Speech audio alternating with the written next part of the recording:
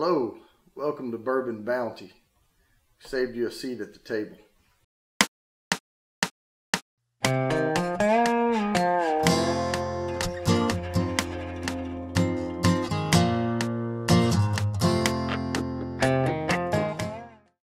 Hey, glad you can make it back. We're going to talk about Four Roses today.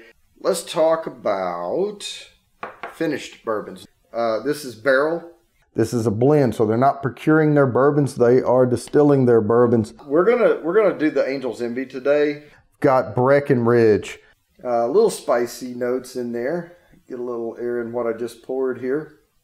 Eagle Rare and Blade and Bow and Michter's and Blanton's. Those are bourbons. But this absolutely tastes like bourbon, smells like bourbon. So I'll pour you a little. And as always, if you don't drink that, you know I will. Yeah, not a hard punch to the wallet, but a pleasant notes on the tongue. Brighter notes in there. We're starting to cross over from just oak into more of like a conical, like pine.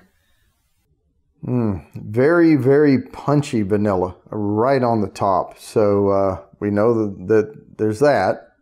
But warm it up a little in your mouth again. I think it may open up in water. We'll get into that later.